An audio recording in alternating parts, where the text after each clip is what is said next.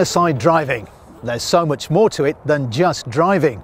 Whether you operate a large international airport or a small airfield, whether your fleet includes vehicles like this or one of these. How your drivers go about their work has the potential to affect the safety of aircraft, passengers, aircrew and their colleagues, not to mention their own safety, of course. Working airside presents the airside driver with a large number of hazards in what is a dynamic work area, coupled with often rapidly changing environmental conditions and tight schedules to stick to. Put it all together and you have increased levels of risk. Reports from accidents and near misses involving airside vehicles have provided a better understanding of the factors that have led up to such incidents. This video is for employers of airside drivers, and its purpose is to help you understand what you need to be aware of and what you need to do to ensure that your drivers operate safely airside. We're going to cover the legal and regulatory requirements, licenses and permits, safe vehicles and equipment, and the human factors. We're then going to head out and look at driving airside in general, and then take a closer look at driving around aircraft.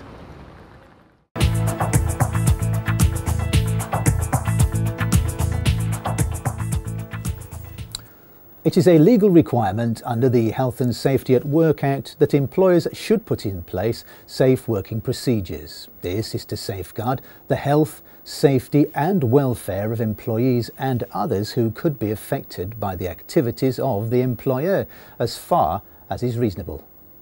Working out what may be reasonable is accomplished by the use of risk assessments, from which control measures can be implemented to minimise risk.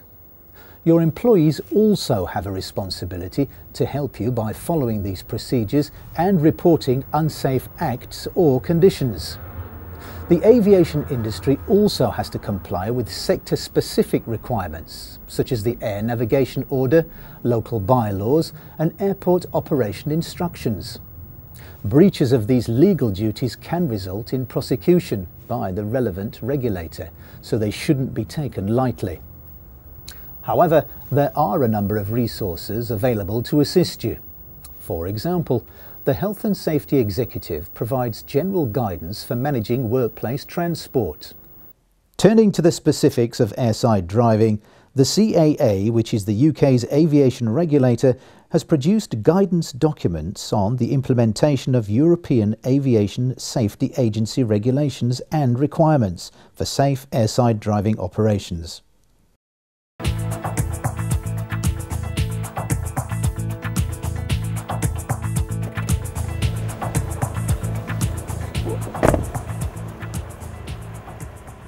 Central to CAP 790 is an Airside Driving Permit Scheme, or ADP. This is essentially about driver licensing and training. Each driver will need to hold an ADP for the area in which they'll be operating. As part of the ADP, you'll also need to check that each driver holds a full UK driving licence for the category of vehicles they will drive. In the case of specialist vehicles, there may not be a category, so you'll need to assess them and issue a certificate of competency for that vehicle. Drivers also need to be assessed as medically fit and reassessed periodically.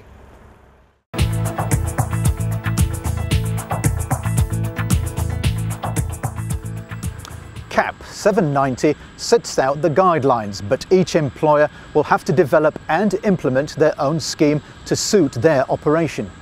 Typically, there are two types of ADP: airside road and apron, an A ADP, and manoeuvring areas, an M ADP. Sometimes this will include the runway, or there may be a third type for manoeuvring areas and runway, an R ADP. Manoeuvring areas should be clearly marked by solid white lines and are areas with additional hazards, hence the need for a specific ADP. Drivers must have an M ADP to enter them, and direct permission from air traffic control. They must also maintain contact with air traffic control at all times when they are in the manoeuvring and runway areas. A valid airside vehicle permit may also be needed for each vehicle.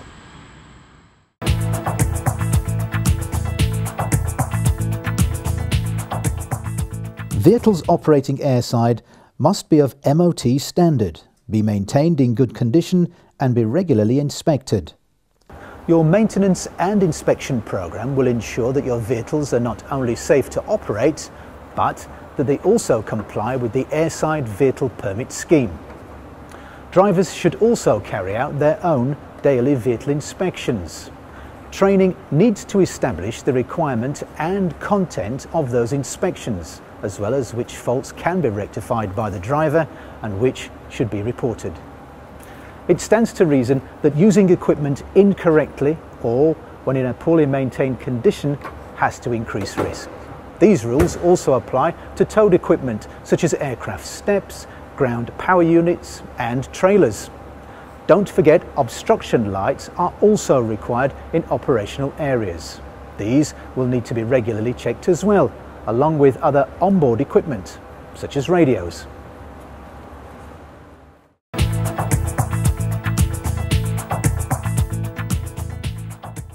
The human element is also crucially important in airside driving. Drivers must be trained in the tasks that they'll be carrying out. That includes familiarity of both the vehicles and equipment they'll be using, and the necessary procedures for those tasks. That's also a requirement of the ADP. It won't surprise you to learn that often accidents are caused by drivers who are not adequately trained in the tasks that they were undertaking. For some tasks, driving skills are only part of the requirement. To operate radio equipment, drivers must have the necessary communications training, and if English is not their first language, you should provide additional training to ensure that language and accents do not become a barrier to communication at a critical moment. General health and well-being can also have an effect on a driver's ability to drive safely airside. This is true whether they have a medical condition and are receiving treatment, or if it is just that they are suffering from the latest bout of colds or flu.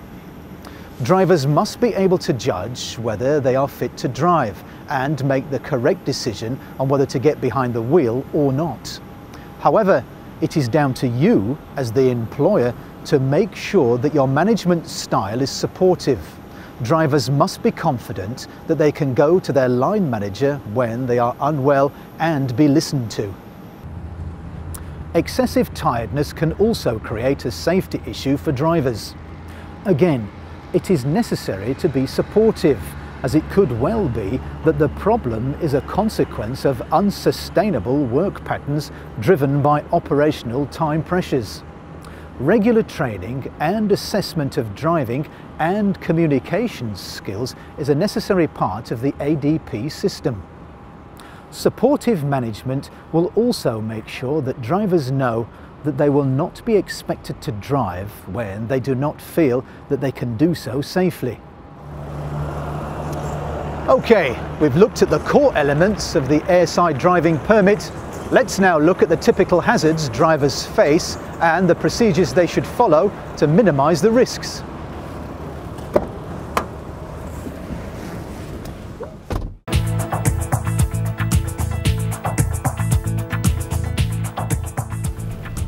I can't emphasize enough how important it is that your drivers are familiar with the layout of the airfield. And that's not just in daylight.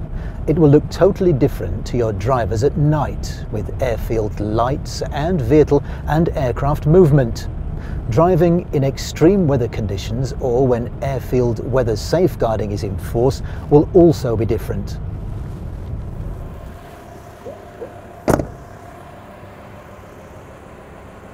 Make sure that they take the time to learn their way around in all conditions, day and night, and keep them up to date. This knowledge will also be crucial when they encounter other people who may not be familiar with the airside environment, such as contractors or passengers.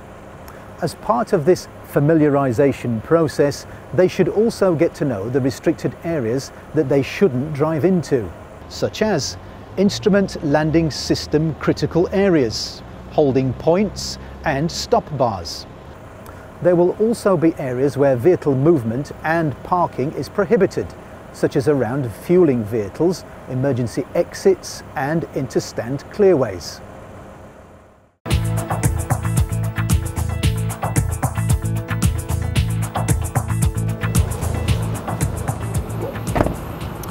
Driving around moving and stationary aircraft not only poses a threat to the driver's own safety and that of other airside staff, but potentially to passengers and aircrew on board aircraft.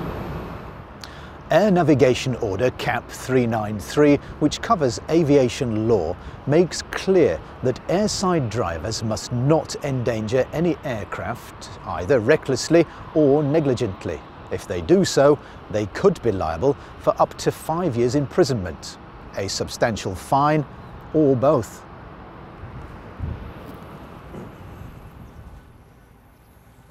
The Airside driver's video goes into some detail about the key hazards and the procedures to be followed to reduce the risks. In the implementation of your ADP scheme, you need to examine and risk assess these points. What is applicable to your airfield should be included in your driver's training, as directed by CAP 790.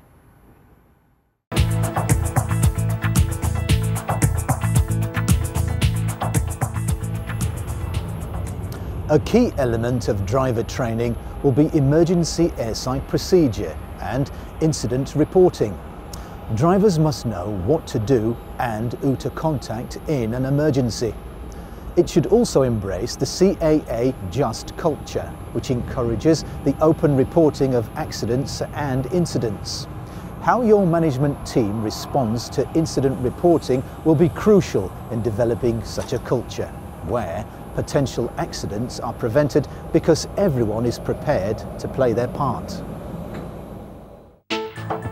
Airside is a dynamic environment. It's fast moving and constantly changing. It isn't possible for drivers to anticipate everything that they'll come across when driving airside. But with an ADP scheme in place, they will be better prepared to avoid potential incidents and stay safe. Here's a brief summary of what we've covered in this video.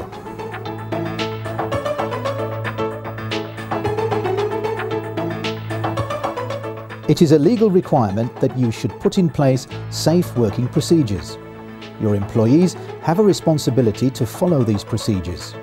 Make sure you follow CAA guidance for the safe operation of airside driving. Before driving airside, drivers must hold the necessary licenses and permits. They will need a full UK driving licence or a certificate of competency for the vehicle being operated. The CAA sets out the guidelines, but you will need to develop your own scheme to suit your operation. Typically, there are 3 types of permit. Airside road and apron, A. Manoeuvring areas, M. Manoeuvring areas and runway, R. Vehicles operating airside must be of an MOT standard.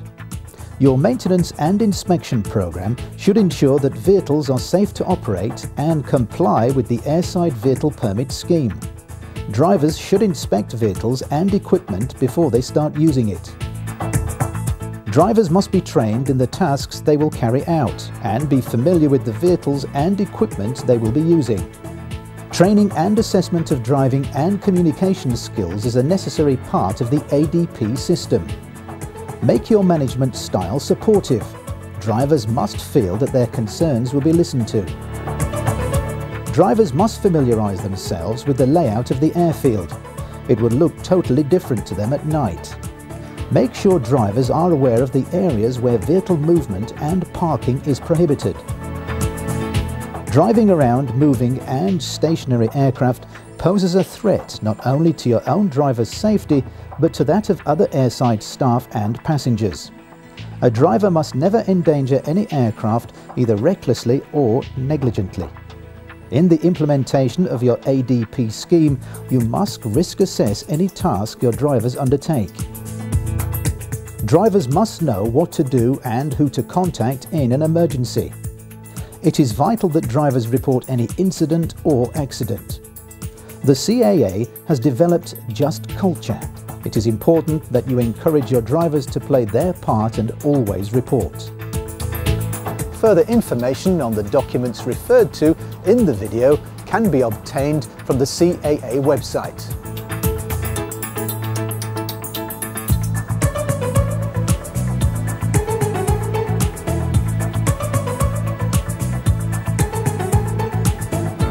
Thank you for watching.